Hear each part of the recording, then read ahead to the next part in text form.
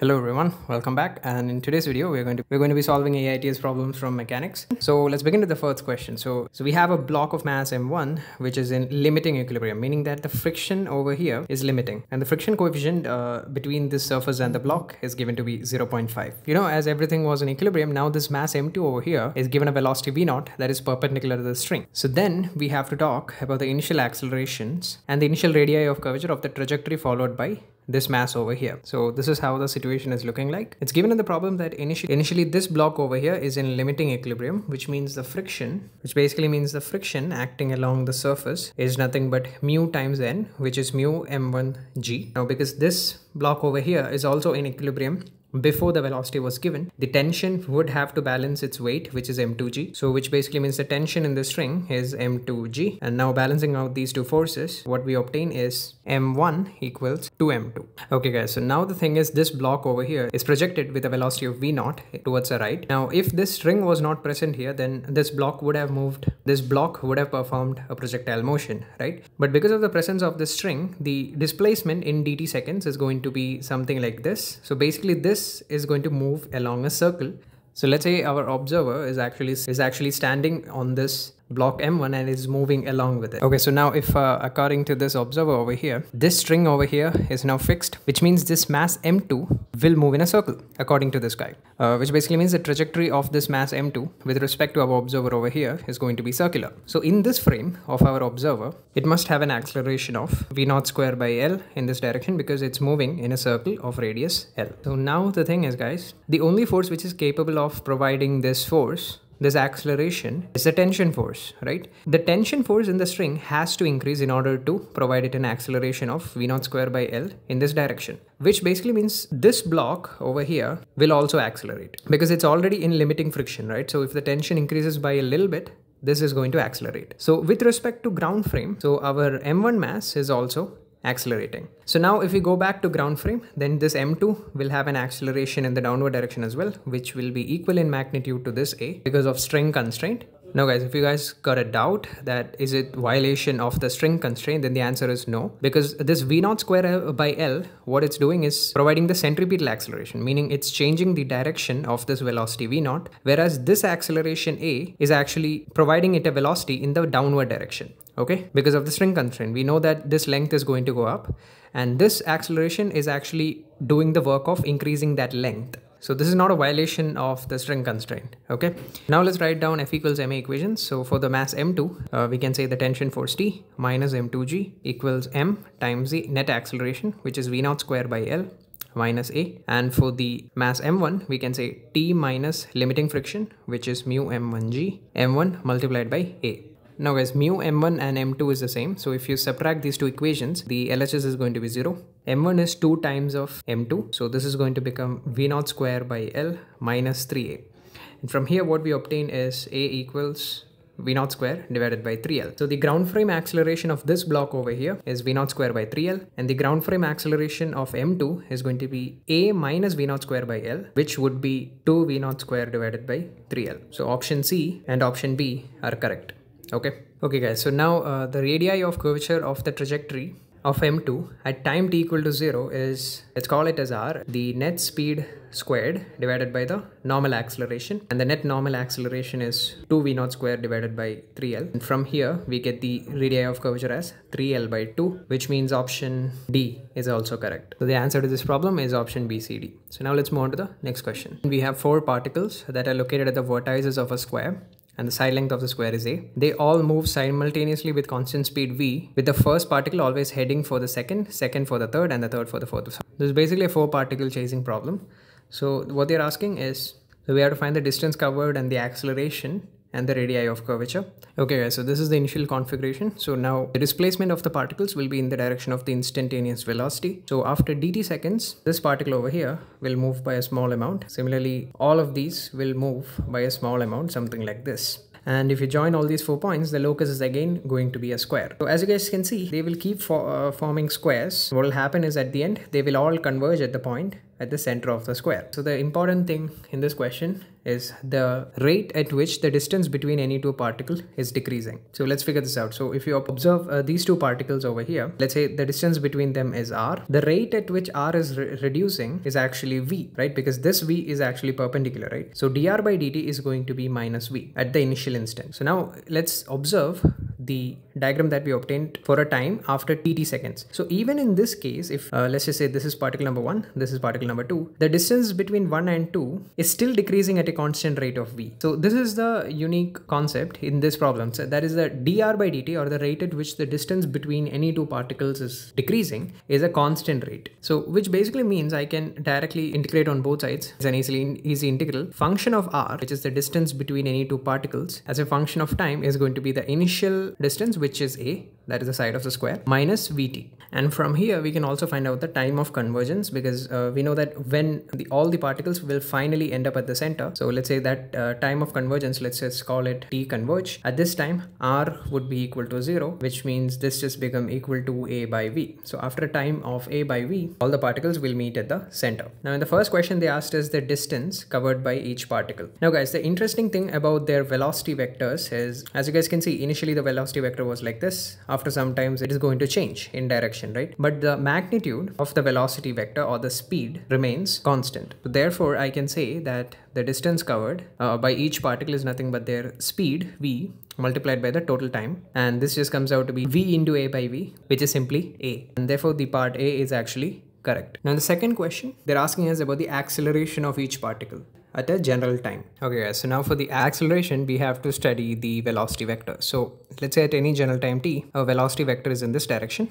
Now guys, the velocity vector, its magnitude, as we discussed earlier, is a constant, which means there cannot be a component of dv along the direction of the velocity vector, because in that case the magnitude would increase, right? So the change vector dv has to be perpendicular to the velocity vector, because we know that the velocity vector is changing its direction, right? So initially it was in this direction, after some time it will be in this direction, so its direction is clearly changing. So the change in velocity after dt time has to be perpendicular to our velocity vector, so let's call it dv, and our final velocity vector is going to be something like this, right? Initial plus change equal to final.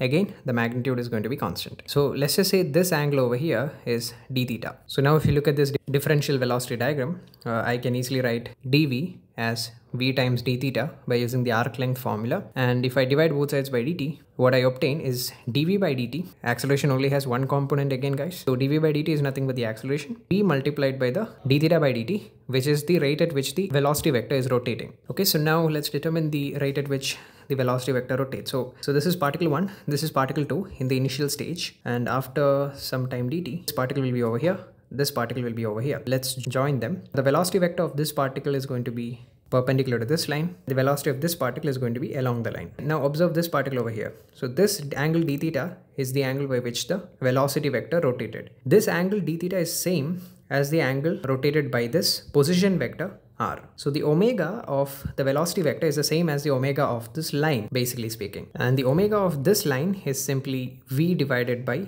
r, where r is the distance between these two particles, right? As we have determined omega, the acceleration a of the particle is nothing but v multiplied by d theta by dt, which we determined as v by r. So this comes out to be v square by r. Now guys, we know r is a function of time from over here. So this comes out to be v square divided by a minus vt. Direction you can easily get from this diagram over here. It is always perpendicular to the velocity vector. Okay, so now they want the acceleration at time t equal to t converge divided by phi, which actually is going to be a divided by phi v. So let's substitute it into our expression. So we get the acceleration as 5v square divided by 4a, and that corresponds to option B. And in option D, they're saying the radii of curvature at of the particle t equal to a by 3v. So acceleration at time t equal to tau by 3 is going to be 3v square by 2a, right? So the radii of curvature of the trajectory at that time is going to be the speed squared divided by the normal acceleration. And acceleration, we know it's always normal anyway. So this is going to be 3v square by 2a. The answer comes out to be 2a by 3. So therefore option D is also correct. So the answer is ABD. Now let's move on to the next question. Okay guys, so, and this is a problem from gravitation. So, and this problem is going to involve some geometrical properties of an ellipse. So basically we have a satellite that is projected into the space from a point P that is at a distance of 2r from the center of the earth at an angle of alpha. So, and the velocity of projection is given to be root gm by 2r. It is found that the satellite is propelled into an elliptical orbit. So basically we have to find out the eccentricity of the elliptical orbit. Okay, so now let's begin with the analysis. Okay guys, so let's say this is our elliptical orbit and the earth is present at this focus over here. Let's call it F1. If we have a satellite that is orbiting a planet in an elliptical orbit, then the total energy, E total, of the satellite comes out to be, in the elliptical orbit, comes out to be G capital M small m divided by 2a. Where small m is the mass of the satellite, capital M is the mass of the planet, and 2a is actually the length of the major axis of this ellipse. So, and the interesting thing is that the total energy comes out to be independent of eccentricity. So it just depends on the length of the major axis. So in the given problem, so this was the planet, and let's say the particle was at some distance c for some time. It was projected with a velocity of v0 at some angle 37 degrees, and this v0 was given to be square root of gm by c. So if you observe here, it is root gm by 2r, and 2r I just took it as c, so this will be root gm by c. This, if you observe, is actually the orbital velocity. So basically if it was projected perpendicularly, then it would have moved in a circle of radius c. So what I'm doing is I'm going to write down the total energy of the satellite at the point P. So that will be due to the kinetic energy, which is half mv squared, plus the potential energy, which is minus g capital M small m divided by the distance, which is c. And this comes out to be minus g capital M small m divided by 2c. And this is the energy of a satellite that is moving in an elliptical orbit. Semi-major axis is 2c. In our question, the satellite is moving along this elliptical orbit whose semi-major axis is 2c. Okay, and we obtain that by comparing it to our general result.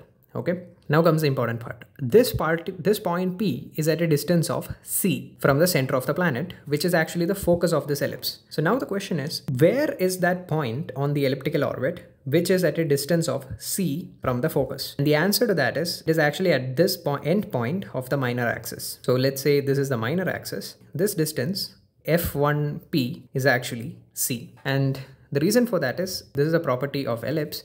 So if we have a point on the surface of the ellipse, then the distance pf1 plus pf2 actually comes out to be 2c, which is the length of the major axis. So by symmetry, we can see that these two lengths are equal. So this has to be cc. Write it down as a result. So if we project a satellite with an orbital velocity at some arbitrary angle, which is not 90 degree with the radius vector of the planet, then the point of projection becomes the end point of the minor axis. So now it's just a matter of solving. So our velocity v is going to be tangential to the elliptical path, and it has a magnitude of v0 at this point, and it is given to make an angle of 37 degree with the radius vector. So which basically means even this angle is 37 degrees. This length over here is nothing but the length of the semi-minor axis, which is b. For an ellipse, the eccentricity is nothing but square root of 1 minus b square by a square, where b is the length of the semi-minor axis and a is the length of the semi-major axis. So in this case, if you do b divided by c, it comes out to be sine 37. 1 minus sine square 37, and take the root, it comes out to be cos 37, which is nothing but 4 by 5. So the eccentricity is nothing but, so the eccentricity comes out to be 0.8. So that was the concept for this question. So now let's move on to the next question. Okay guys, so this is the last problem.